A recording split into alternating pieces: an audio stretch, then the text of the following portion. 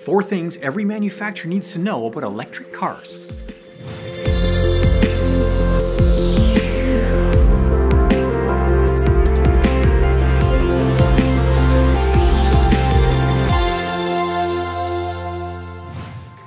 Today's episode is brought to you by Engineering.com, the world's trusted source for engineering content.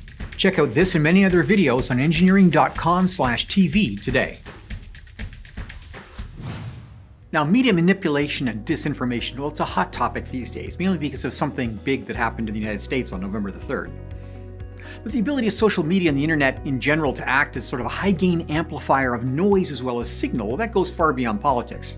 If you're a manufacturer, especially in the auto industry, it's starting to affect markets. An example? Electric vehicles. EV manufacturers' enterprise values, as measured by share prices, is through the roof. Decades of meteoric growth were already priced into these companies, and it's not just Tesla. NIO, Rivian, BYD, a Warren Buffett favorite, and others, well, they're expected to become the Toyotas, VWs, and GMs of the 2030s. Most stock analysts, however, are not engineers, and those finance guys, well, they're missing a few critical facts that they need to know. 1. Electric vehicles do not represent a fundamental technological shift from internal combustion engine-powered cars and light trucks. Mass production hybrids have been around since 1997 in the form of the Toyota Prius, and the ability to install electric motors in the drivetrain and batteries in the chassis, well, those things are well understood. For any manufacturer making hybrids, electric vehicles are actually less complex and easier to engineer and manufacture. 2. The switch to electric vehicles will not result in stranded assets for traditional automakers. Platforms and drivetrains are redesigned on a schedule, typically from 5 to 7 years.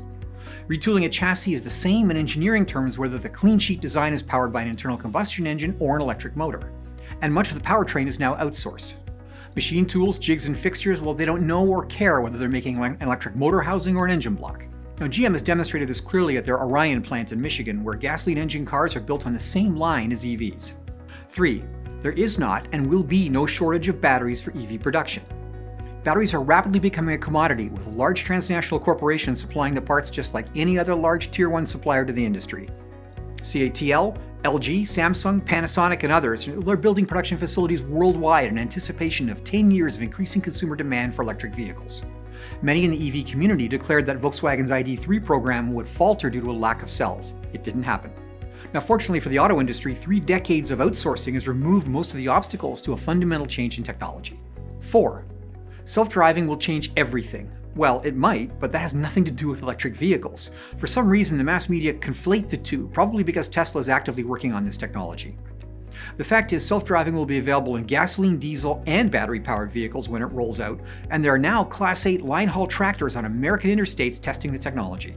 The software doesn't know what powers the vehicles either. So, are EVs really the future? Well, without a doubt, yes. Costs are falling, charging speed is improving, and the number of places to charge is growing exponentially. At some point, it's simply going to be cheaper and easier to charge your car rather than fill it up.